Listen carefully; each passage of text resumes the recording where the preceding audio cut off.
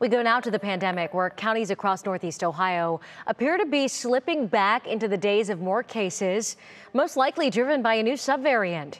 And as our Marissa Sines reports, local health officials are keeping a close eye on those numbers.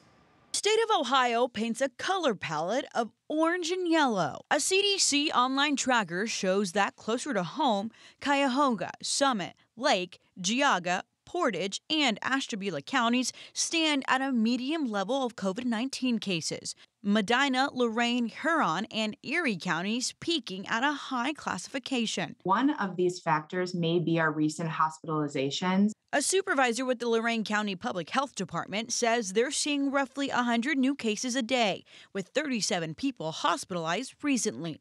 Nonetheless, About where we expected it to be. This morning I tested positive for COVID.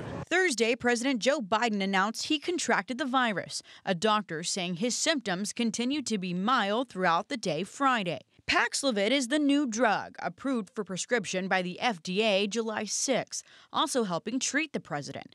Dr. Amy Edwards with University Hospitals says the antiviral medication helps fight virus replication in the body, which could help the president and others recover quickly. If you're suppressing viral replication, then if it can't make more virus, then you get better faster, right? The FDA says Paxlovid is meant to treat mild to moderate COVID-19 cases.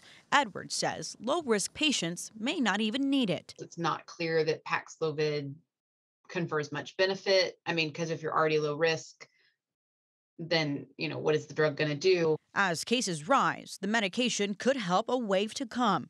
It's a wave health experts anticipate is on the horizon. We're not, I would say, alarmed, as it's expected that these case counts will ebb and flow, especially even looking forward to the fall. Marissa Sines, 3 News.